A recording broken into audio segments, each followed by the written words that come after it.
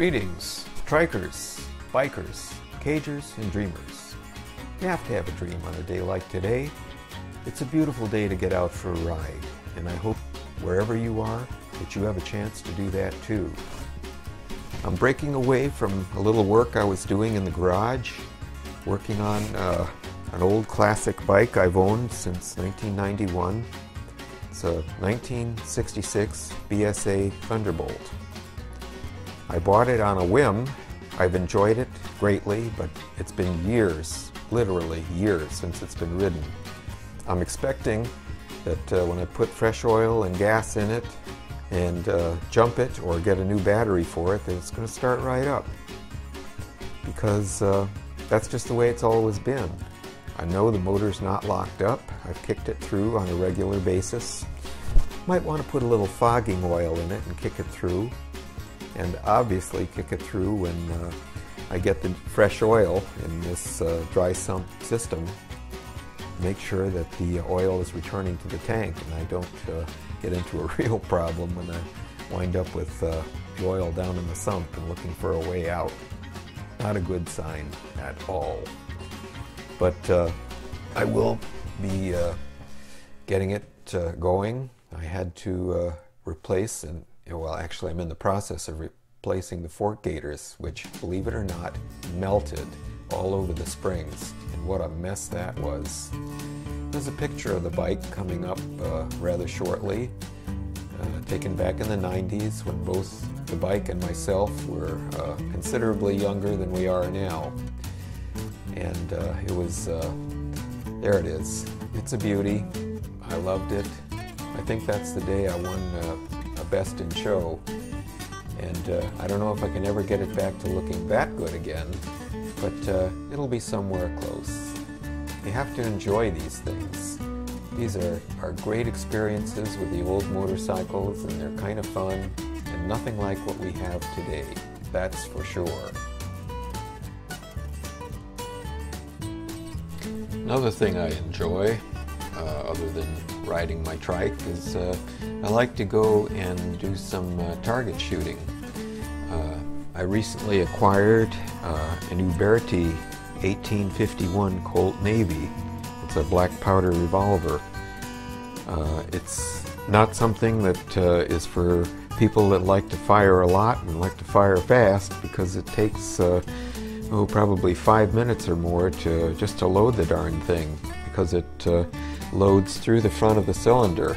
First a charge of black powder, and then a wad, and then a round ball that gets crushed down in there, and probably a little bit of grease around the ball to prevent chain firing, which is something you really don't want to have happening, where more than one cylinder fires at the same time. Not a good situation at all. But I had it out once, and I had some technical difficulties that I've since resolved in terms of getting the correct powder charge. But it was really kind of silly the way that happened. But you know, first time out.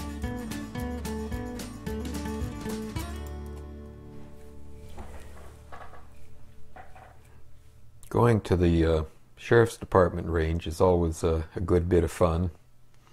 I enjoy doing that, and for $50 a year I become an associate member of the Fraternal Order of Police, and that gives you access to the range, which is a locked situation where you actually have to put a key in a padlock and open up the gate. But once you're in there, you can. It's good because it's outdoors, and so black powder is not a problem, unless the person standing next to you is not going to be appreciating the great clouds of smoke that thing produces. But anyway, this isn't a video about old guns or new old guns or old BSA motorcycles. It's basically more about being out and enjoying this glorious day for a ride, and that is exactly what I'm trying to do, and I think I'm being pretty successful at it.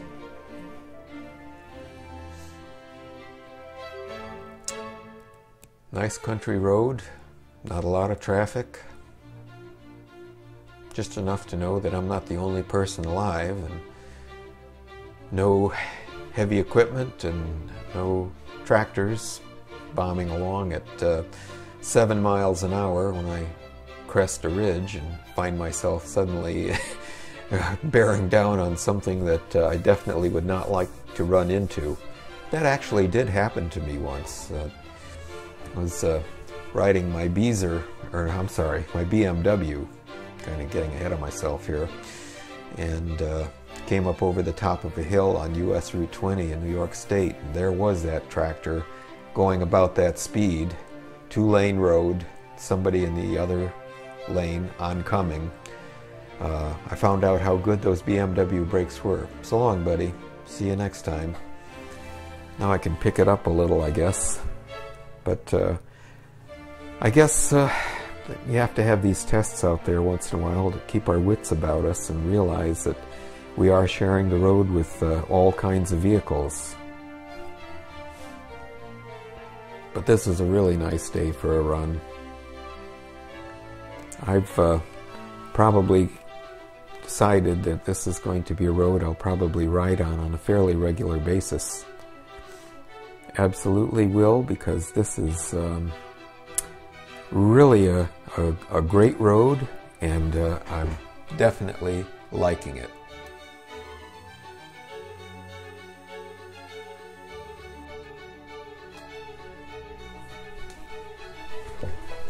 There are some twisties coming up a little farther down, but it's not a very technical road, certainly. I mean, look at it. It's really fairly smooth, not very hilly, but enjoyable nonetheless. Getting out, taking deep breaths, breathing in the fresh air. I wonder what happened there, all those black tire marks back there. Somebody coming to a rapid stop, or somebody peeling out, or who knows what. Maybe somebody that spent a little too much time in the gin mill and had to do something rather suddenly there, I guess. I don't know. But anyway, I digress. I sure would like to know some of the roads that my viewers ride on. I know that John and Miriam always seem to have a good road. They're serious trikers and take some long trips and do some camping and a little beyond what I do. And great rides. That guy, wow, he's riding all the time, and seems like regardless of the weather. I really enjoy watching his videos and kind of miss the days when I was a little more active in my riding as well. But I do get out and enjoy days like this, and I certainly wish the best for what's going on here. Goodbye. Oh, he's going the other way. 322 goes right, so he's not going to be breaking the wind for me. Not that I need any help with that. But anyway, still a nice, smooth, fairly straight road, and I'm certainly enjoying making my way through this green foliage that we're starting to see now. And on Saturday, April 21st, it's been kind of brown and desolate on some of the earlier videos I made. But the bad news is, of course, that the flowering trees are now turning over to the leaves. We're losing our red bud and our dogwood and our Bradford pears. I think I mentioned them before. They're pretty when they're in bloom, but they're also smelly.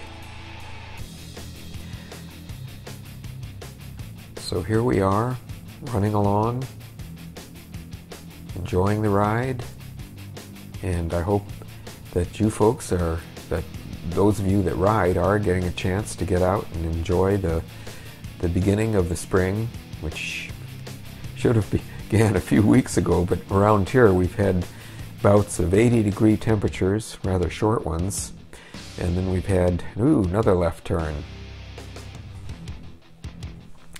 We've had nights that have dropped down into the 30s, which is not the usual thing in East Tennessee, but Well, I don't know. Does that mean we really are having some climate change going on? I don't know. Some people say yes, some people are not so sure. But anyway, this is a little bit different from what we usually have, and makes my times for riding a little bit more selective. Boy, there's a guy riding a bicycle, kind of holding up traffic. I think this is a justifiable reason for crossing that double solid, because I can't imagine people want to go there wherever they're going at 15 miles per. That would not be such a great thing. Certainly turn it into kind of a long ride. Maybe they're thinking he's going to get off to the side, which, well, he doesn't really have to because he owns the road as much as we do.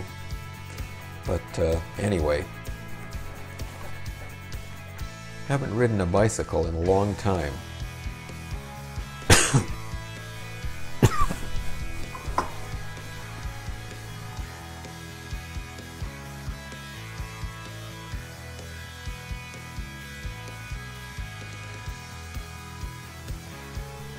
Yeah, had to have a little cough break there. It's definitely allergy season here. The pine pollen is like all over everything. You could follow me out to my porch if I was mobile, and you could see how everything's kind of this greenish, dusty stuff that gets all over everything, including your car if you leave it outside too long. But anyway, that's springtime in East Tennessee, and that's what we get, and that's the name of that tune.